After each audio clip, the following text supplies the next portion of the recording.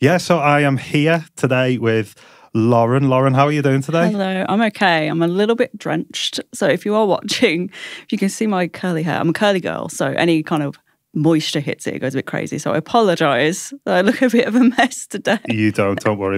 My hair has the same problems as yeah, well. you can relate. It's great to have you in, Lauren. Thank you for inviting me. When I thought about the conversation with episodes, having journeyed a little bit with you along your story, you were like top of my list of people in the church who I want to get in conversation and get your story. You're new to faith in the last 2 years, and I'm really excited about your story and what God's done, and I'm excited for people to hear it because it just is so much about who we are as a church, the kind of people that we're trying to reach, and just what God has done in your life is so incredible.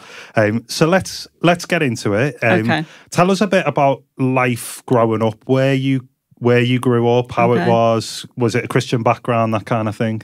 Well, I'm Halesowen, born and bred.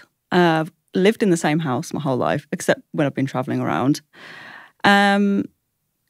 Religion-wise, I'd say I'd always been kind of agnostic. My parents aren't religious in any sect. They weren't particularly Christian. But I was in the era of school where we would sing hymns at school. So that's a very fond memory of primary school, singing hymns in the morning assemblies and things like that, and doing the nativity play every year. They did put me in the choir, though. I'm not sure why, because I don't really have a great singing voice. But yeah, I don't really recall any kind of religiousness in the upbringing, really. I always had some kind of feeling there was something, and that definitely came more apparent as I grew up into teenage years. I started to think, oh, what if there's more? But as a child, there was not really, I didn't go to church or anything like that. I wasn't brought up in a Christian household. So yeah, that's it, really. It's not very exciting.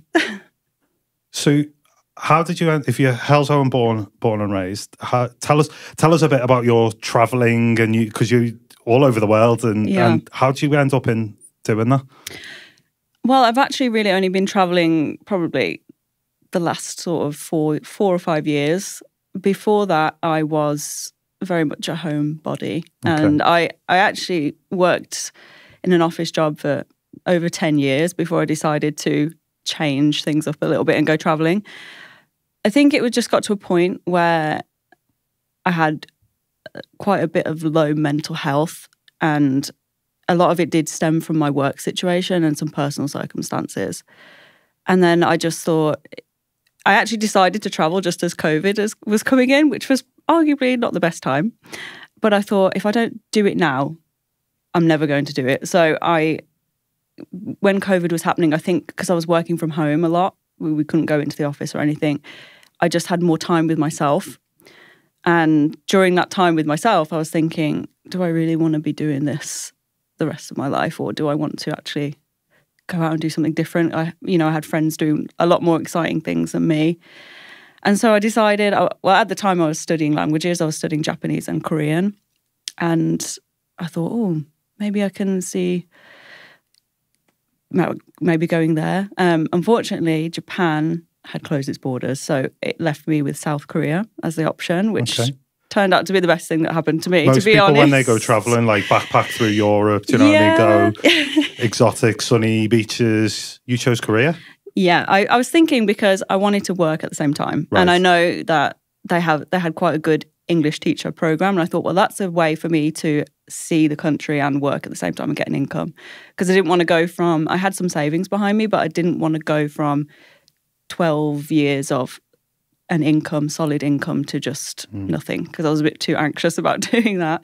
So I took a job in Korea in teaching over there. And I ended up living in a very, very rural village town in the middle of nowhere.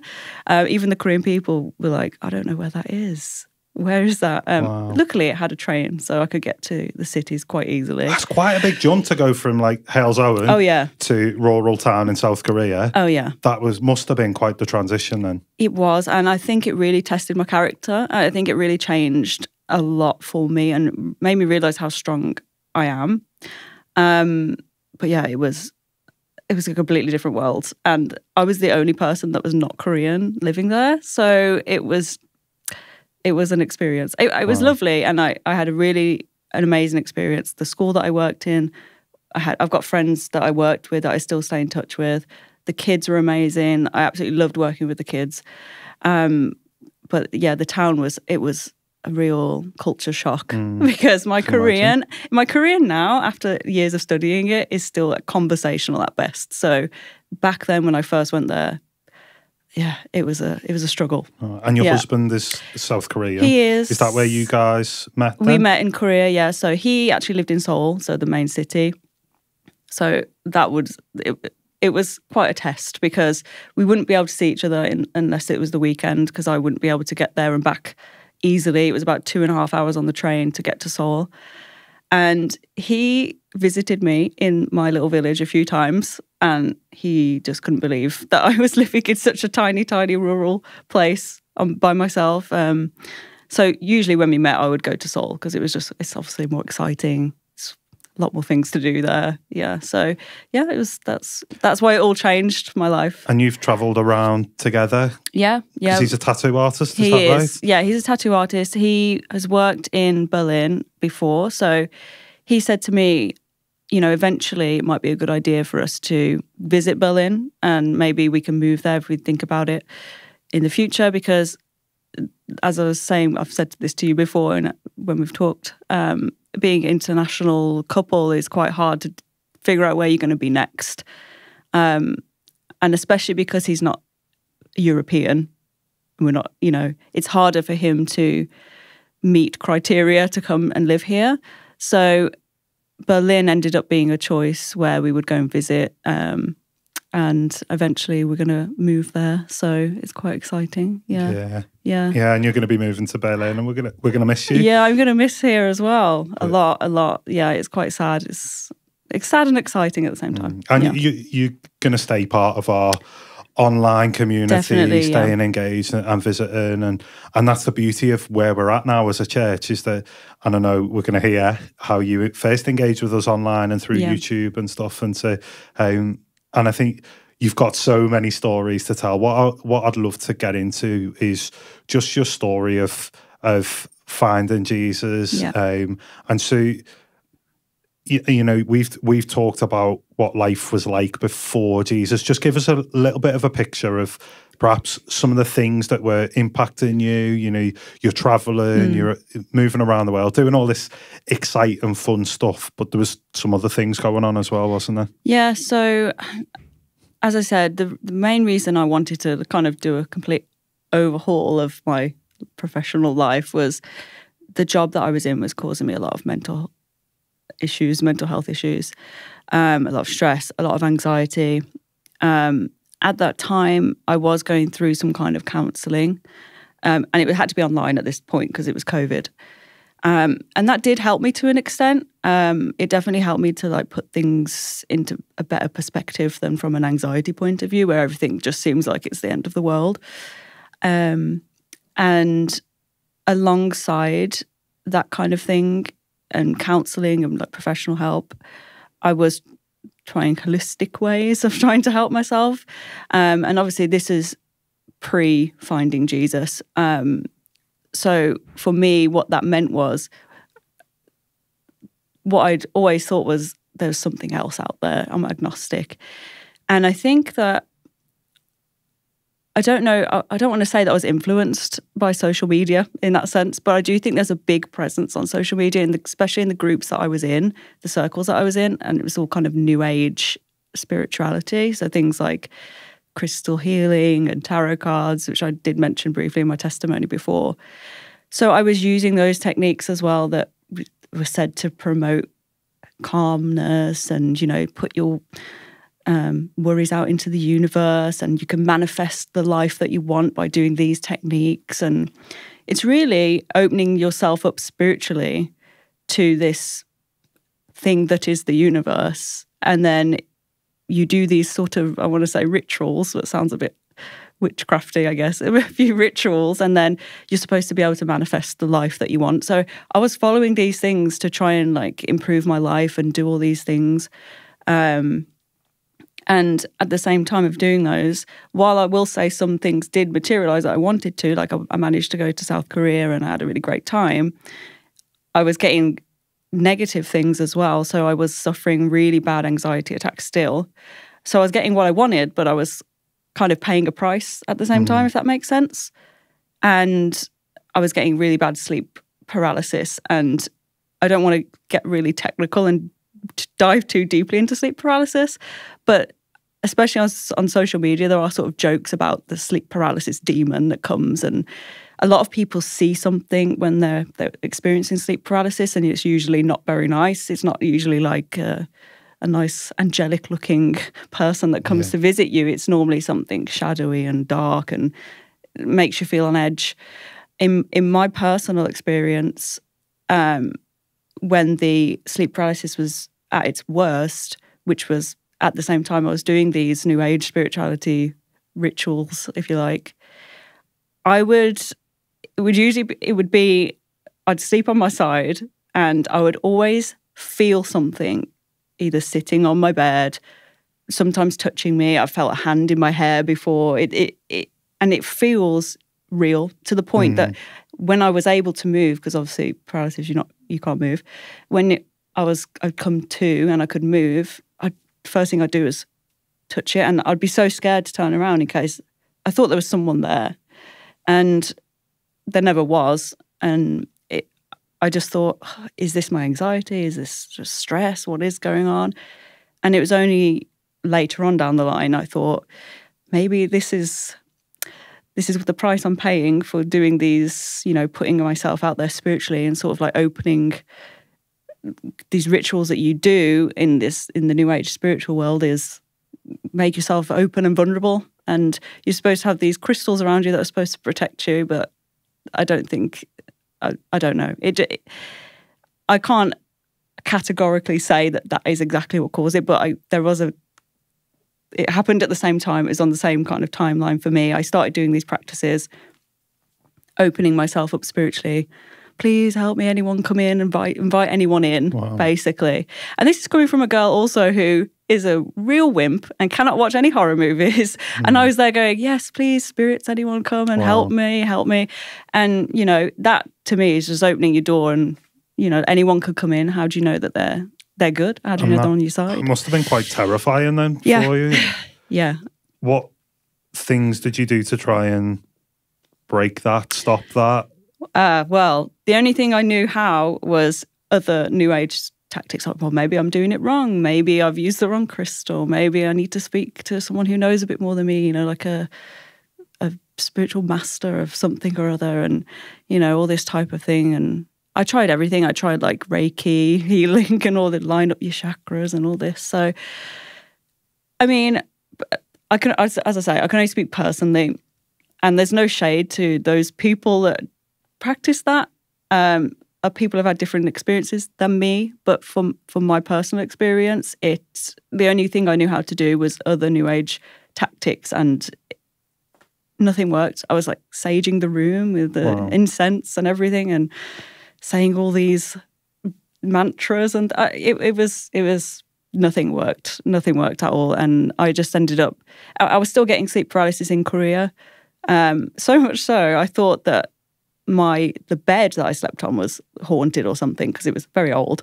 And I thought, okay, I'll just sleep on the floor. And for a whole year, pretty much, I pulled my mattress down onto the floor and slept on the floor because I had such bad sleep paralysis when I was there. Wow. I was like, you know what, I'd rather sleep on the floor and get some sleep and then sleep there and have this sleep paralysis. I don't know why it happened that way, but that's the experience. And so is this the thing that catapulted you to looking into Jesus? Like, how do you end up from sleeping on your floor because you're so scared of this sleep paralysis to exploring who Jesus is? Well, I think when I was in Korea, I kind of masked my anxiety about it because I was thinking, I'm having such a good time. This is like such a great experience. I kind of tried to bottle up the sleep paralysis thing and be like, it's okay that I'm experiencing it because I'm having such a good time at all the other time while I'm here. So I didn't really do any action about it when I was in Korea. When I came back to the UK, I started thinking, maybe it's, I didn't take anything with me to South Korea in terms of New Age spiritual stuff. I didn't have any crystals or tarot cards or anything. So I didn't practice anything while I was there. But when I came back, I was thinking, maybe it's time to get rid of some of this. I don't think this is doing anything for me anymore anyway. It's just kind of gathering dust, and these crystals aren't doing what they're supposed to do and protecting me or anything like that. So I just thought, okay, maybe get rid of some, but I won't get rid of all of them because I'm not ready to let go of it all yet. I'll just get rid of some.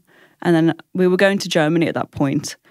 Me and my husband, we'd just come back from Korea. We were in the UK for 1 month, and then we went to Berlin for a month, and then we came back to the UK afterwards, just to give you a bit of a timeline.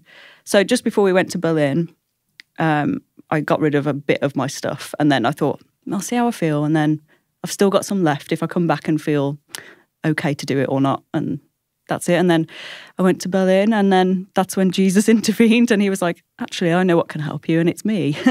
Amazing. So tell us, how does Jesus intervene? Did he bang on your bathroom door? Well, it was almost like that, actually, because with the Airbnb we were staying in, my husband had gone to meet his friends, and I wasn't feeling particularly good that day.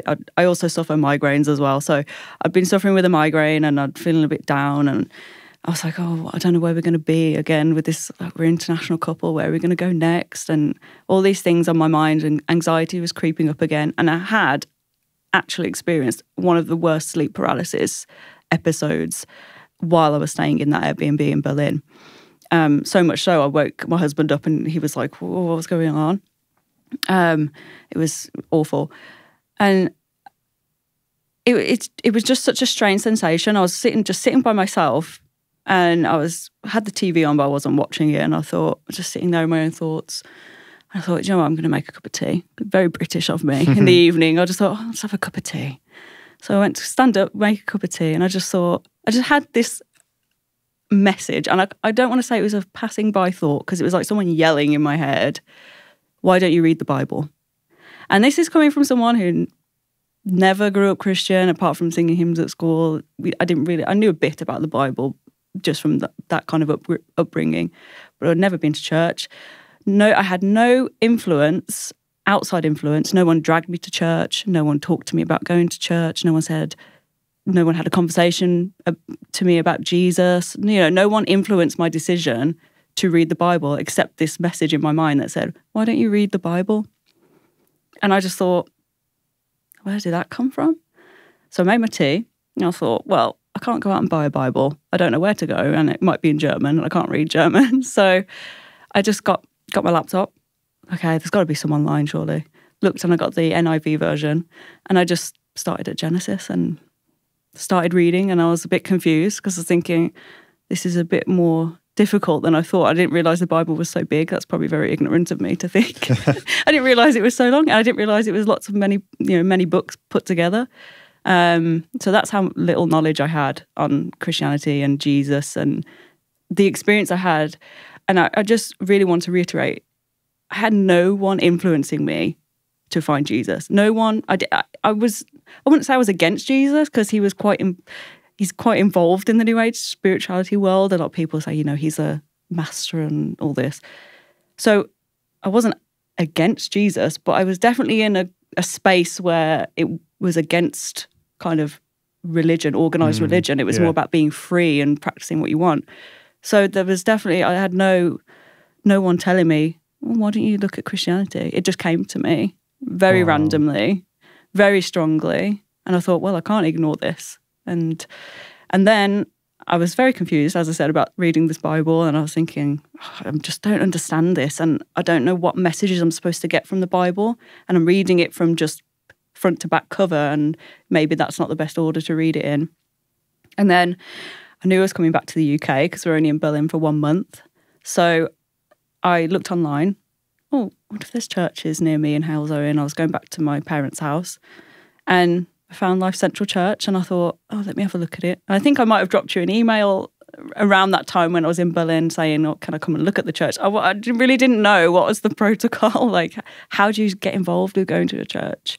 Do you just turn up? Do I have to book an appointment? I have no idea. And then you just said, come along to a service. And then the rest is history. And I came along and everyone was, I must have looked lost, I guess, on the first day. I was kind of hovering outside and the lovely welcome team were just guiding me and it's okay, yeah, come and get some tea and coffee. And I thought, oh, this is lovely, get some free coffee. And it was just an amazing experience. And, you know, Life Central Church has been pivotal in my journey to finding Jesus even more and like exploring my faith, because if I was just left by myself with the Bible, I don't think I would have grasped the messages that Jesus was trying to tell me. Mm-hmm. He would have told me probably in another way eventually, but I think I needed the community aspect as well, because it helps. If I was just there by myself, I probably would have got very lost and very confused. So good, Lauren. Yeah.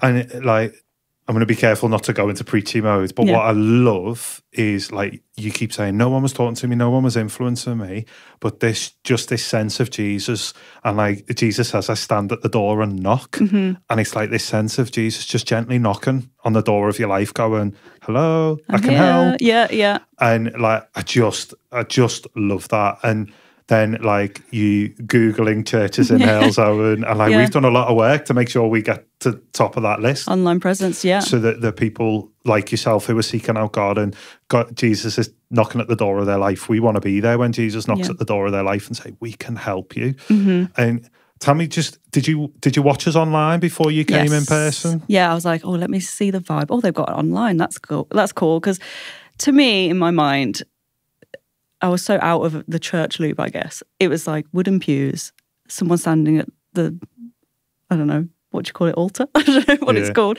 Standing at the front like that and just preaching, and I'd be having the Bible in my lap and follow along. I was thinking, oh, well, I'll just Google it anyway, because, I'll be open-minded, I'll go along and see what it's like. And then I saw Life Central Church and it was completely different to what I thought. And, you got amazing musicians, amazing singers, amazing team, tech team. The whole vibe of the place, it just matched what I would look for in a community kind of vibe. I thought, I can see myself going here every Sunday. I'd go more if you did more services in the week. But yeah, I watched online and I was like, yeah, I've definitely got to go when I go back to the UK. So just indulge me for a little bit. Yeah. Like you get up that Sunday morning, first time you come to church. Yeah. You wake up, you get ready. What are you thinking and feeling? Because so many of the listeners to this will have been going to church for a long time, and so won't resonate with that walking into a church building for the very first time or the first time in a long time. What were some of the feelings that you had going on that morning? Anxiety, for sure. I'm an anxious person anyway. I would say I was going by myself, firstly, so it wasn't like I could mingle in with the little group that I was going with. So I was just by myself. And I was just worried that there was going to be already solidified groups of people there that I would find it hard to sort of merge in, because everyone's got their little groups. They all know each other from church, and I'm just like, hi, I'm the newbie. I don't really know much about Christianity. I don't know much about Jesus. I'm really baby Christian. And, I was just had anxiety that in a weird way that they wouldn't accept because I'm new, which sounds weird for a church that you'd think, come in, we want new people. We want people to discover Jesus. We want people to discover Christianity. I don't know what, that's probably my anxiety speaking in my mind, like, oh, they won't, I don't know enough. I don't know enough about Christianity to come to church, It's really normal that people feel like that, and I was Lauren. thinking, but it was completely opposite when I arrived. Everyone was so welcoming. People came up and talked to me. Have you got a drink? Get yourself a tea and coffee, which again, great perk for me, having some coffee first thing in the morning. And just getting involved and everyone dancing and enjoying the music, and everyone it was completely the opposite of what I'd set it up in my mind to be in terms of being welcomed. Very welcoming and very high energy, which was good. Wake you up on a Sunday, which is nice. Coffee and a dance on a Sunday, you can't go wrong, really. So tell me how being in church then helped you explore more of who Jesus, because you know, we don't want to help people find and follow Life Central Church. We want to help people find and follow Jesus. So just I want to come back to the sleep paralysis stuff. We haven't forgotten about that, listeners.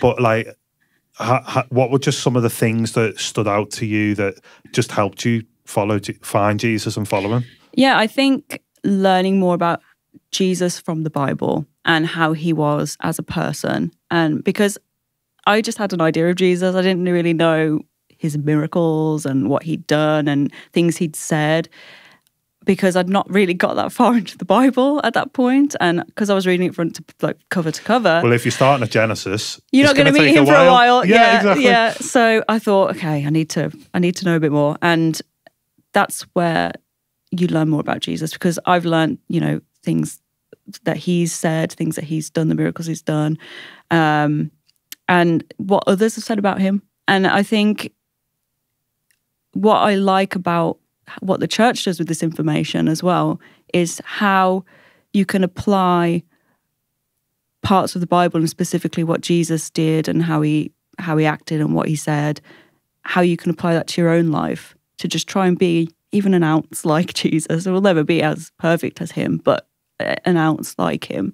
And we can do that in our daily lives. And I think that's really important, because it's not so much, like you said, the relationship with following Life Central Church. It's the lessons that you can take away after church, and you can then think about, what can I do this week that we talked about?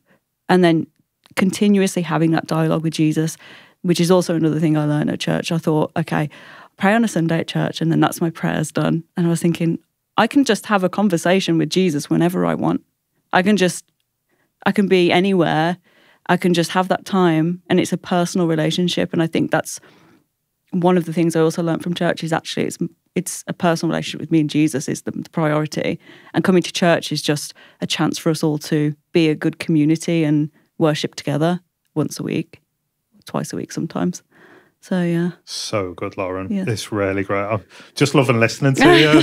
I'll waffle forever. No, honestly, it's so good. And you're encapsulating so much of who we are as a church, and the mission that we feel God's put us on is to help people find and follow Jesus. Let's come back to the sleep paralysis then. Oh, no, yeah. And like, since meeting Jesus, what's the story there? Yeah, I was going to say something. I thought, I didn't finish this story, actually. Since that moment where I downloaded the Bible and I started reading, I, hand on my heart, have not had any more sleep paralysis episodes. Not one. So good. Not one. And I just thought, how have I struggled so long to find something to fix this issue? I tried all the things I thought would work, talked to people that I thought could help. The only person that could help was Jesus. And he came knocking at the door. Like, he really said, hello in there, I'm the one, read the Bible, find the church, and you won't have to suffer anymore with this. And this is the thing that was the pivotal thing for me to believe, because after trying so many different things and it not working, I was thinking, well, there's got to be something in this, surely, because nothing else worked. And this has been a year, 2 years now. So, and I haven't had one. And how regular was sleep paralysis happening for you then? I would say at least 2 times a month, a couple times a month. It was pretty regular. Yeah, and I mean, they varied in severity. Sometimes it was just, I couldn't move. And then other times the worst was like I could feel things touching and a really horrible presence, and it was not good. Since that moment where you opened the door of your life to Jesus, gone? Nothing. That's so incredible. What's that taught you about Jesus then? What have you learned from that? He is there for everybody, no matter what you're going through. Because I thought, you know, I've been to counselling. I've had professional help with dealing with stress and anxiety from a therapist. I've tried the things I thought that, the things that got me there in the first place, I thought could help me get out of it, which didn't happen. And he's the one that, and like I said, I had no influence. It wasn't like, oh, okay, well, let me try Christianity next. I've got nothing else to try, you know. He came to me. So it wasn't me going searching for the next thing to help me. He came to me. So if I'd had influence, I'd think, okay, well, maybe that's why it's helped me, you know, I've thought about it. But I hadn't been thinking about Christianity at all for him to come to me. So what's taught is he's patient, because it took, I mean, I'm 34 now, so it took a long time to get to me.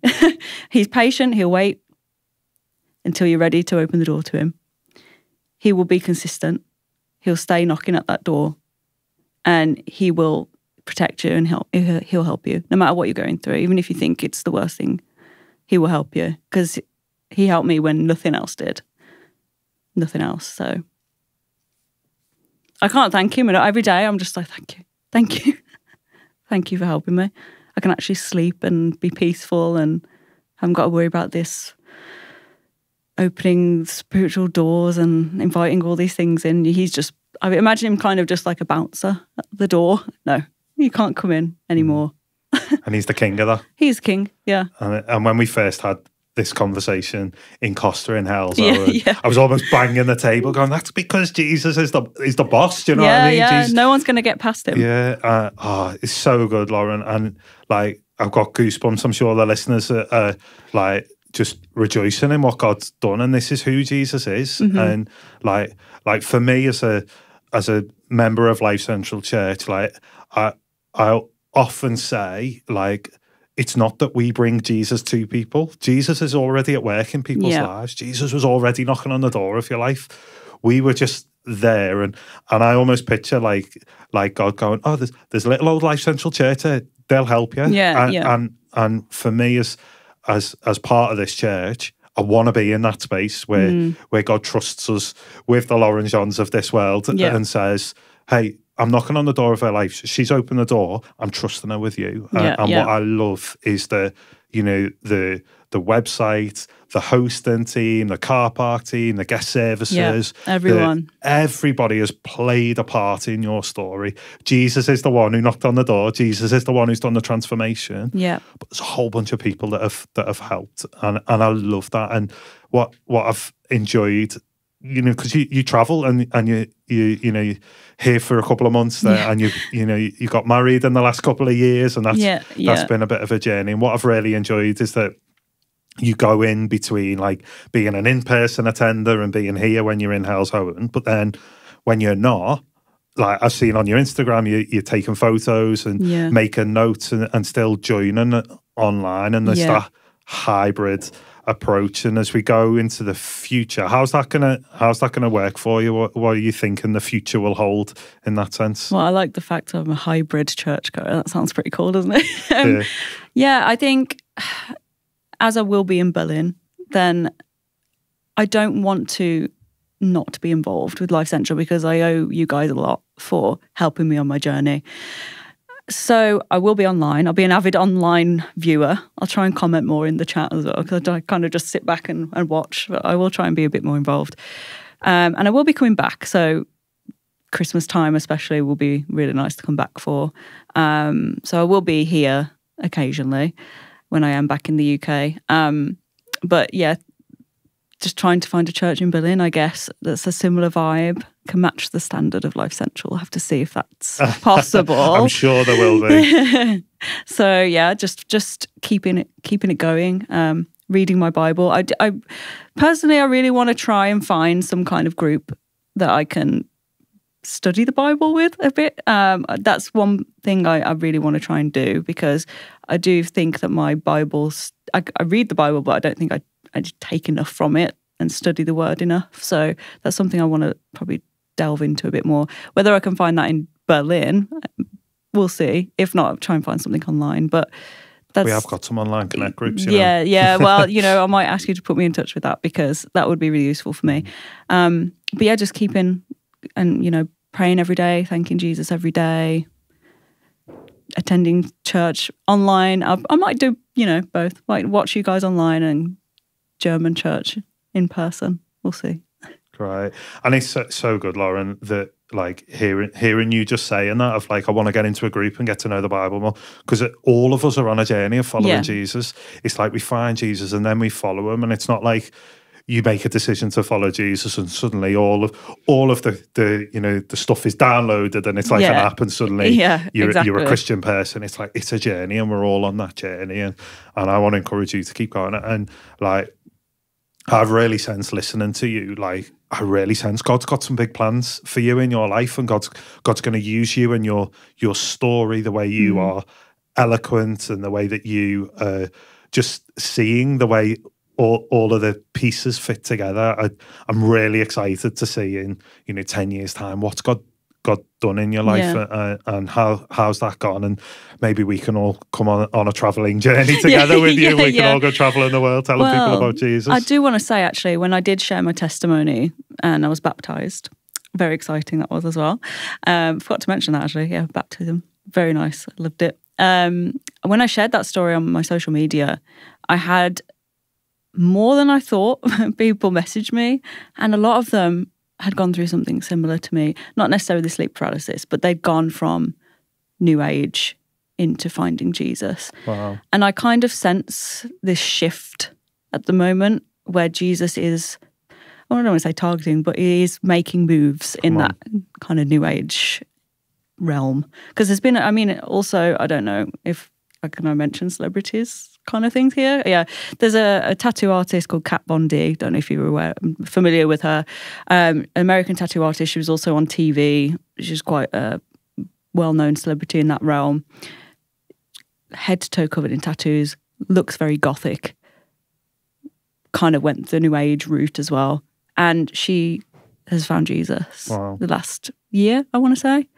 Baby Christian as well, and she's like a midsummer baby Christian, but she shares so much on her social media. She's got such a huge platform, and she's going from like saying about kind of New Age, modern day kind of things to finding Jesus, and she was baptized. She shared her whole story on social media, and I thought, oh, that's really inspirational. I want to share more as well, because that's the other thing is when you share, you actually create these bridges that you didn't actually knew existed. So for example, my friend Ellie that I come to church with, I didn't even know she went to church before. I didn't know she was Christian. We had just never had that conversation, which seems crazy because it's one of your friends, one of your best friends. But it's just never something I ever asked people, to be honest. And we went to a car boot sale, and I said, oh, you know what, I'm going to church for the first time this Sunday. And she was like, what? Will you go to church? Me and her husband, they go, we went to church. We go to church. We go to this one in Rowley Regis, but we were actually looking for a new one. So let me know what it's like, because we might come along. That's what I did. Wow. And I had no idea. And that's only because I had the conversation about church and Jesus and Christianity that I even found that out about one of my best friends, which sounds terrible. But yeah, that's how it went. So I think using Jesus, using Christianity to expand and have conversations with people is really useful, because people also can see, well, my life's a bit like that, which is really great with sharing testimonies, which hopefully I can do that today, sharing this story if you're experienced anything similar, or you know someone that is, or someone that's into New Age things and they're struggling right now. I have a feeling that Jesus is knocking on the door of New Age spirituality, though, recently. I can sense a shift, which is good. Good news. Come on. I love that. Lauren, thank you so much for You're being welcome. willing to come in today. And Thank you. This has been such a rich conversation. I'm absolutely buzzing just hearing your story. And thank you for being so honest and vulnerable and willing to share what God's done in your life. Thank you so much, Lauren. Thank you for inviting me. It's been a pleasure having you on the Life Central podcast.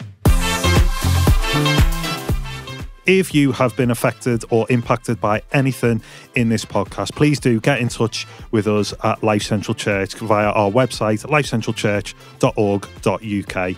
Equally, if you feel like you have got a story to tell and you would like to feature on our podcast, we would love to hear your story. Get in touch with us again via the website. But thank you so much for downloading and taking the time to listen to the Life Central podcast. If you've loved it, give it a like and make sure you share it with your friends and on social media. Have a great day.